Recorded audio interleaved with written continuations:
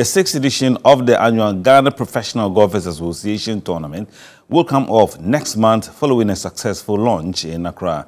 The tournament is slated for December 4 to 7, 2019 at the 18-hole Damang Golf Course in the Western region and is expected to attract over 100 golfers from across the continent. Damang Golf has more. It will be a converging point for 64 talented professional golfers across the country who will be expected to battle fiercely with other professionals across the continent, including Nigeria, Cote d'Ivoire, Togo, Zimbabwe, Senegal and Gabon for honors. The series will involve 3 separate competitions involving amateurs, professionals and the seniors. Organizers have boosted the financial package, with the winner of the professional series expected to receive 40,000 Ghana cedis, a 5,000 increase on the 2018 cash prize.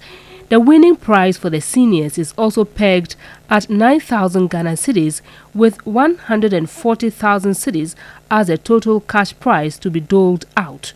Defending champion Kojo Bani, who also won the 2017 edition's attempt at a cup hat-trick, will come under threat from Vincent Toga, 2014-2016 winner, and Amos Kobina, 2016 winner.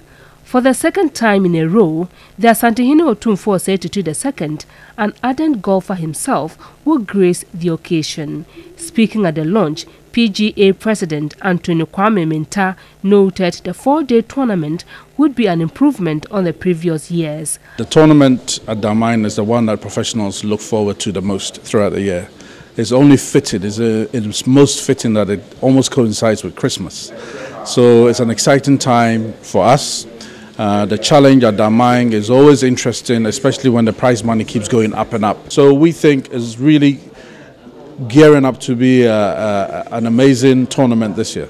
Alfred Baku is the Executive Vice President and Head of West Africa Goldfields. Over the last 5 years, if you look at year on year, the standard of the game continues to go up. And that is really our motivation, to ensure that we bring more people into the game of golf and to ensure that our pros can also play at the highest level.